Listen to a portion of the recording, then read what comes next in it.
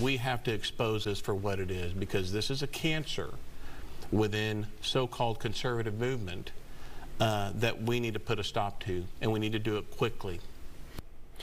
State Representative Mano Deayala rightly calling out a patently false piece of political advertising being disseminated by a shady political action committee in his West Side House district. The mailer claims Deayala and others voted to increase their legislative pensions. As our own Bill King expertly reported, it not only never happened, it was never even proposed. What it does not do is raise legislative pensions. It never did. That's not in the bill, and it never was, Twitter notwithstanding. And yet forces seeking to unseat Deayala and Lacey Hall, along with many other Republican House members who voted to impeach Ken Paxton, are completely comfortable lying to voters in a genuinely despicable fashion. Bill King calls it gutter politics, and I have to agree, Bill. Yeah, you know, this is becoming so common these days. You know, we saw a bunch of flyers in the mayoral election that were kind of the same thing. In that District G, we saw some flyers going both ways that were just these ridiculous charges.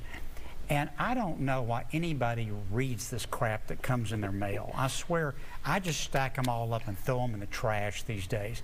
Let me tell you what. If you get something in the mail, and especially if it's some outrageous charge like Mano Deayala, you know, who's been a Little League coach in Spring Branch for decades, committed a crime of increasing his pension, maybe you ought to stop and think, I wonder maybe this is not true, you know, and just throw it in the trash, because that's what it is. It's trash. Your take, Charles.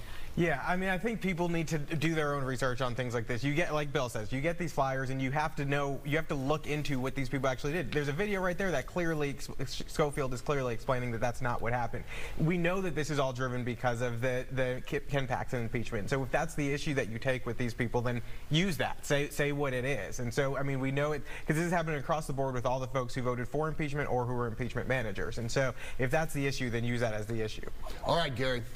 Yeah, this is not good. This is the circular firing squad. But there are some reliable publications out there, Bill. I know one called Texas Conservative Review that sometimes you agree with, where we give advice on who to vote for and we tell people why. So that's something, you can go to it, you can look at it. We mail to Republican primary voters. That being the case, this is ridiculous. I mean, attack these people on their record. You don't think they're conservative enough, that's fine. And you know, there's going to be counter battery fire coming at these opponents, because I hear from talking to the candidates, they've dug up dirt on their opponents. So it'll be back and forth. And in some of these districts where it could be marginal, you end up helping the Democrats. Bill, you've kind of been watching this from your perch as an independent. Who comes out a winner in this Republican Civil War? Nobody. I mean, it would, you know, you would think it would benefit the Democrats, but the Democrats are so bad that it just, you know, it doesn't do them any good. I mean, I've long said the only thing that the Republicans really have going for them in the state of Texas is how god-awful the Democrats are. All right, we're going to leave it there.